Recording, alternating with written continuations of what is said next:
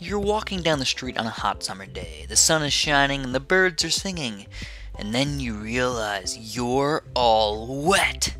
Where did it come from? Why is it here? That gross, salty liquid that squirts out of you is sweat. All humans sweat. Most mammals sweat. Even plants can sweat.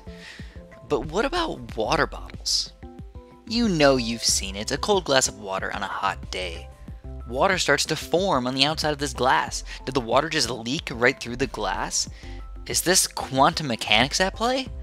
Not quite. Air is made up of 78% nitrogen, 21% oxygen, and trace other gases. But there's also a lot of other things in the air, like dirt and dust, but also a lot of water vapor.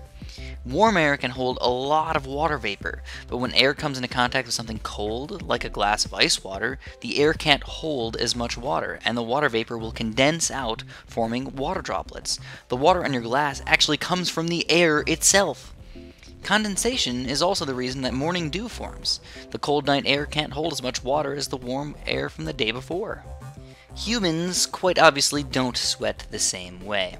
We have millions of tiny sweat glands that squirt out mostly water mixed with salt and other minerals. So how does this cool us down? It's actually quite complicated, but let's do our best.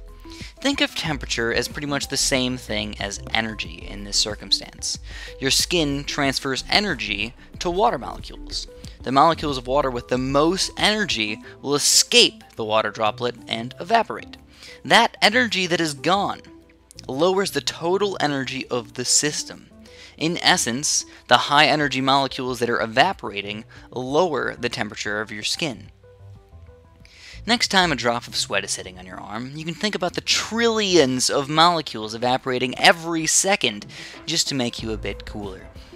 And as always, thanks for watching and have a super duper delicious day.